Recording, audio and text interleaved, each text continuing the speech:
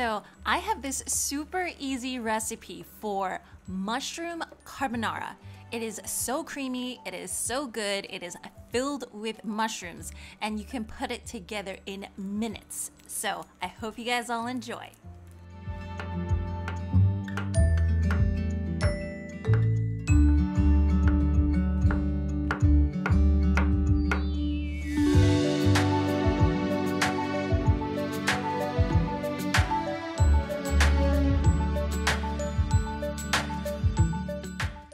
I start off by cutting about 6 large button mushrooms. It's actually whatever mushrooms you want it to be.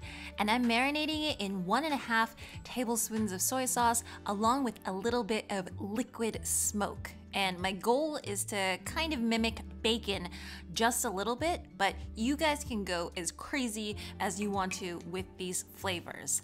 I'm just gonna let that marinate for about 15 minutes and start on the rest of the recipe.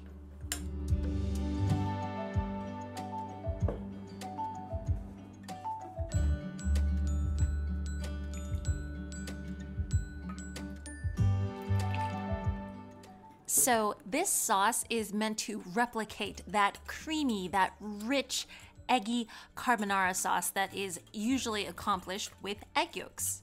And surprisingly, there's a couple of ingredients in here that really do the same thing very well. I start off by mixing 1 cup of a non-dairy milk with 3/4 of a teaspoon of apple cider vinegar, along with some chickpea flour. Recipe is going to be down below. And the apple cider vinegar, it really just picks up and lifts this sauce. It doesn't make it, sour or anything. And then in go the rest of the flavoring ingredients. So really easy: nutritional yeast, garlic powder, onion powder, and then black salt. And that is going to bring the egginess right back in.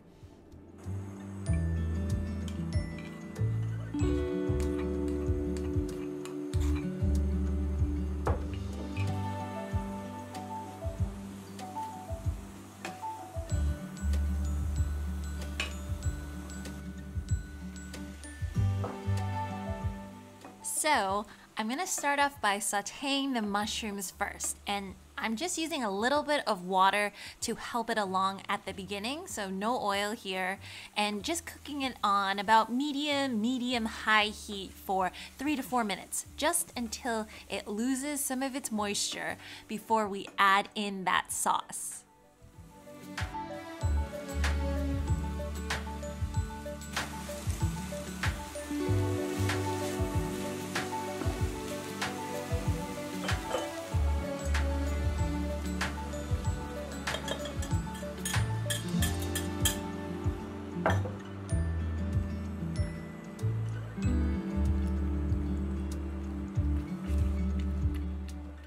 Now, I would cook this mixture for around 3 to 4 minutes on medium heat. Slowly bring it up to a boil. And the reason is because you want that time to cook off that chickpea so that it doesn't have kind of that raw bean flavor. And then afterwards, adjust your seasonings. So do you want a little bit of pepper, a little bit of salt, or maybe a little bit more apple cider vinegar? Really picks this dish up.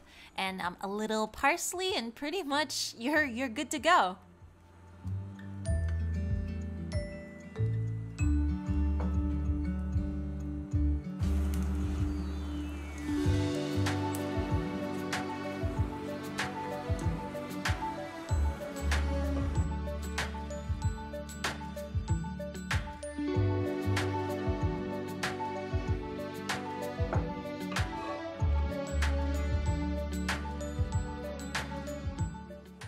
I forgot to mention, I used 2 portions of a gluten-free pasta for this one, and it is so creamy. I love mushrooms, and it's something very easy that you can make in, big batches or do as a last-minute type of dinner that's, very filling and very, very good.